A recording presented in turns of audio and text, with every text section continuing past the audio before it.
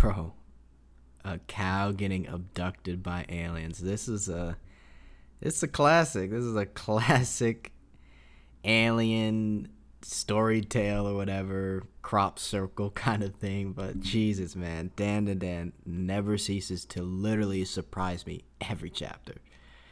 Man, let's get into it, guys. Dan Chapter 27, guys. It's been a week has passed, and we're blessed every Monday with the Dan chapter. And I've said it before, maybe I said it too many times, but I'm gonna keep saying it. Dan is so random. You really can't predict where this series is gonna go. Like I couldn't even tell you where exactly it's going. All I could say is this world involves aliens and Shikai, Kappa aliens / demons, and there's some mystical powers. But other than that, this story is completely open, and I hope a lot of people realize that. What the thing I like about this series is it could go in so many different directions, because it is kind of sort of like a slice of life with all these elements inside of it, right? So anyway, man, let's get into it, because this chapter is something else, right? So we got the Kappa. He's eating.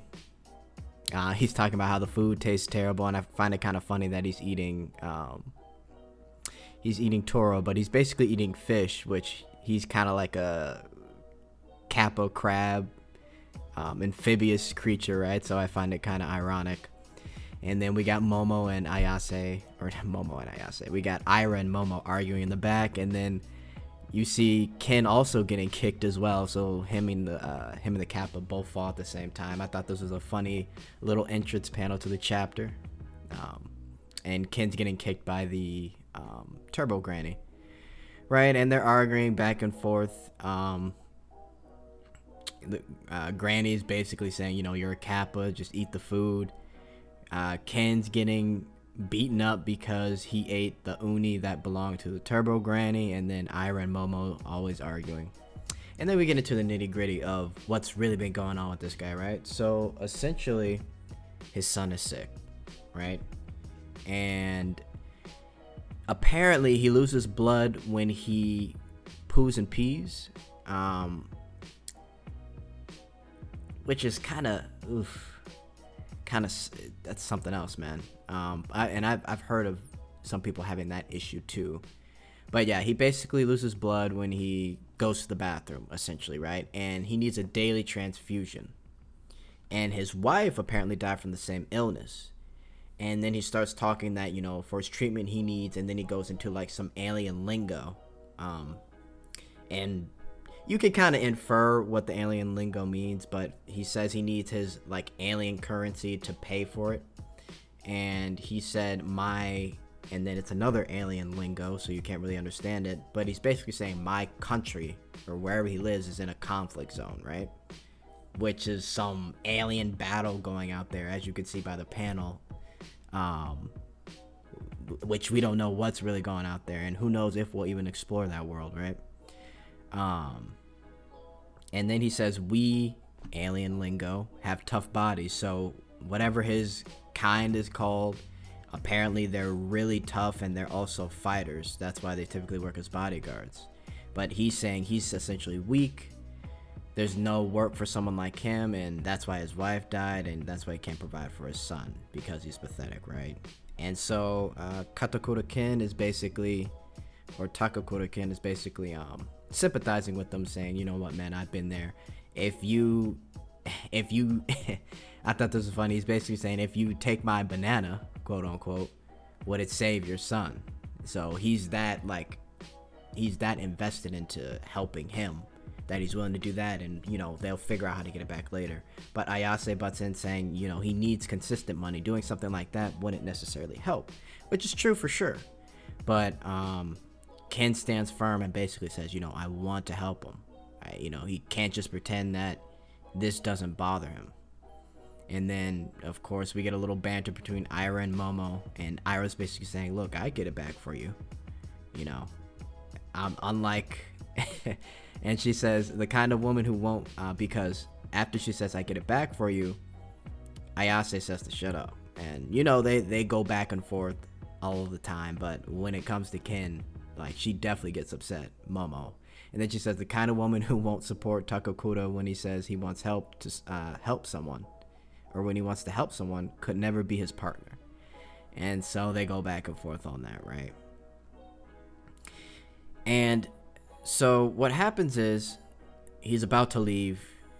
He appreciates all the heartfelt concern, but he has to go. But then Granny, out of nowhere, she says, about your blood, it's rank. And then there's a little joke saying, hey, you can't say that. And then Ken says it's alienism, it's not PC. I found that kind of funny, right? And then she says your blood is a white fluid, and, you know, she could smell the blood through his soaked bandages. And what was funny is it reminded her of cleaning up milk. So there's a panel of this Yuji intense milk. So apparently his blood is milk, right? He drinks it and he's like, wait, this is the very same, it's our blood. And I'm literally sitting here like, okay, what is going on? So this Kappa alien has blood milk, right? And at first you're like, I don't know how that makes any sense at all. I know it's Dandadan, but, you know, how does that make any sense? So basically, yeah, like I said, the bandages smelled like used up milk. And then she says it's kind of similar to like the blood of cows in a sense is milk, even though technically it's not, but, you know, they produce milk is what she's trying to say. And then he mentions that, oh, you know, it's a little weak though. And then she said, well, it's diluted for human consumption, but I know a farmer, we can get you a cow. And then there's this giant spread, literally, of a cow being abducted by aliens. And let me tell you something, man. If this isn't some roundabout way of trying to make the whole conspiracy of like aliens abducting cows, I don't. If you're kind of sort of into like alien conspiracy and UFOs, there's been like plenty of stories of like cows being abducted and researched along with people too, and it typically happens in like really open farmland areas where there's not a lot of people. At least that's where we hear a lot of the stories. So I found this hilarious. This panel is just ridiculous. Just the cow being beamed up, right? And then they're all watching from the sidelines, and he's like, you know, thank you, I'll never forget you, if you ever need help, I'll be on your side, right? And I love how Ken yells out cow mutilation as it's like being beamed up. And also too, Ayase's like, now do you believe in aliens, Granny? And she's like, no, it's not an alien, it's a Kappa. And I mean, the lore of Kappa, it could be a demon / alien. It's really up to whatever story or interpretation. So she's kind of not wrong. Anyway, we get kind of towards the end of the chapter, and all three of them are begging for new uniforms because their uniforms got destroyed when they were doing the fight, right? So they basically are trying to finesse her out of her money, and they're all bending down, begging her.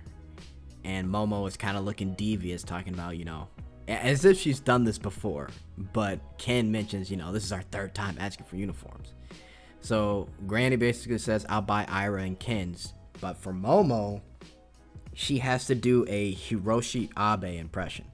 And I was like, who the heck is that? So I looked it up. Apparently he's this Japanese actor. He's been in a couple films, and he's a model as well. So the joke didn't really get me because I don't know this actor personally. Or not, well, not personally, but I've never seen any of the movies he's in. But I do like the face she gave, right?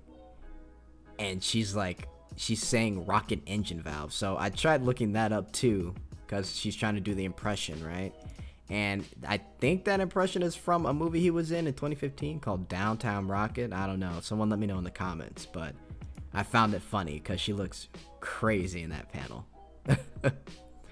Right? And then someone rings the door, and Granny's like, you know what, go open it, but don't change your tone, and don't change your impression. So the door opens, and we see this guy, and pretty tall dude, And he's like, Momo? And then Momo says, Gigi? And then Granny mentions, oh, your mom told me you were coming by. And Momo's like, why are you here? And then Ken asks, who's that? And it's her childhood friend and first love. So Ken is sweating, which I don't blame him, because childhood friend and first love, yeah. So now we have another, man, I don't know where this is gonna go, but now we may have another possible love triangle, something going on, but I don't know. We'll see what happens. I think this will be interesting. This will definitely make for some interesting couple of chapters, because in my opinion, I'm convinced that, I mean, obviously Momo likes Ken, right? But we'll see what happened between these two, and, you know, apparently it seems like they haven't seen each other in a while, so, you know, we'll see. But yeah, man, that's the chapter. Let me know what you guys think in the comments. Great chapter overall, man. See you guys next week.